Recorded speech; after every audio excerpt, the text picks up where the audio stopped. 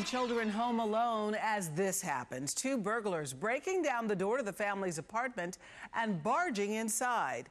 As this scene unfolded, they hid and called 911.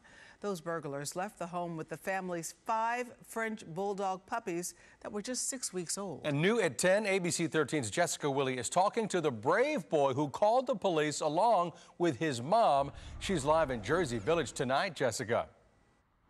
Yeah, Eric, Jersey Village police want you to see this video. It is scary considering 2 boys were home when this happened.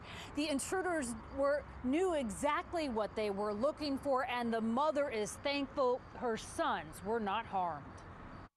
When 12-year-old Cameron heard this yesterday afternoon, he had to make a split-second decision. The closest thing I could think of was like hiding in the closet.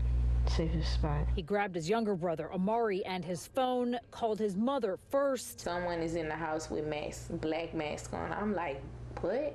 You know, I'm scared. I just took off. And then he called 911. There's a break-in and 2 men are in the house. The 2 boys stayed in the closet at their apartment on Jones Road until Jersey Village police and their mother arrived. The intruders were gone in less than 3 minutes. They just, got what they came to get and left. After kicking in the door, the crooks went straight for Laquitha Lewis's 6-week-old puppies. They grabbed a container and loaded them up.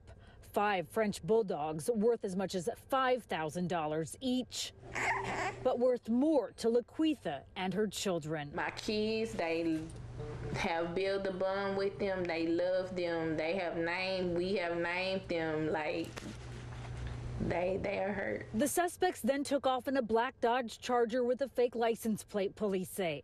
They're asking for the public's help with identifying them. Laquitha warns potential buyers. You're going to get stolen dogs and it's going to come and bite you back. Instead, she is praying for their safe return while grateful her son responded how he did. He did everything perfectly. Jessica Willie, ABC 13 Eyewitness News.